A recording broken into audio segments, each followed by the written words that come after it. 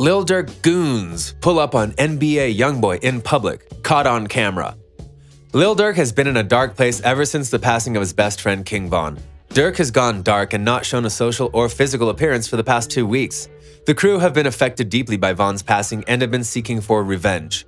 What his goons just did might have been enough to call this revenge done. Welcome to Lime Report. Today we'll be telling you everything you need to know about the situation, one detail at a time, so be sure to pay close attention. Before we get into this video, make sure to leave a like, subscribe, and comment keyword Durkio for a chance at winning our giveaway. Now, back to the video. Durk has one goal in life he's set on now, that being to get revenge on Rondo, fulfilling what Von started. The so-called beef that started all of this had started months ago when Von started taking shots at Baton Rouge native NBA YoungBoy. All of that leading to Von sprouting his beef to one of NBA's affiliates, Quando Rondo.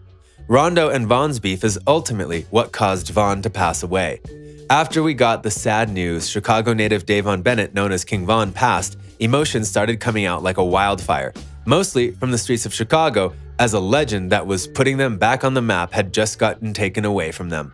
Seeing all the commotion that started from this, you couldn't tell this wasn't just anybody who got taken away from them, it was God in their eyes. Now, blood being involved, Durk is taking every precaution he can to make this revenge smooth and simple. To Durk, it's more than beef, it's considered war. He's doing everything he can to make sure Rondo doesn't see another light of day.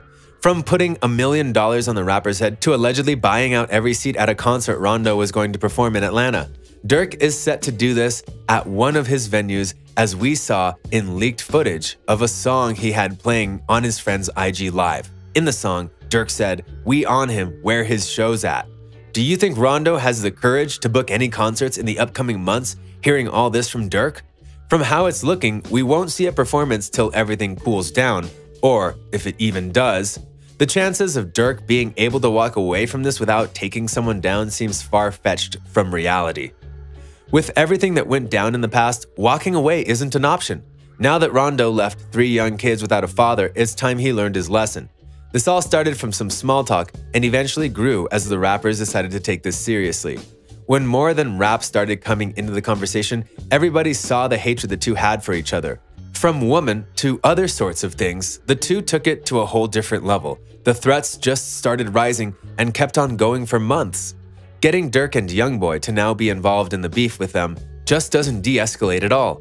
Everything leading to that Friday night where Von saw the opportunity to get at Rondo, but things took a turn when Timothy Leaks came from behind the car firing 2 shots. One striking Von, the other striking his manager, who luckily survived the incident.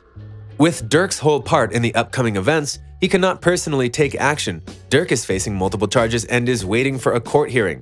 Prior to these events, Durk and Von were facing attempted murder and robbery charges of a man down in Atlanta.